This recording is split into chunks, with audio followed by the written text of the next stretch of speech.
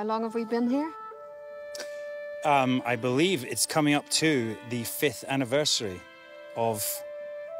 5 years of our first airing. Yes, 5 years. Do you have any favourite moments from Outlander season 1? We got to make an announcement and tell the entire crew that I think it was 1.8 million people had watched on the first platform or whatever it is.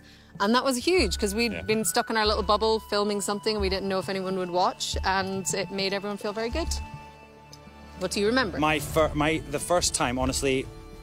When you met me? Was meeting you. Yes, we were in the stables and I remember you came in and we just had no idea what we were getting ourselves in for.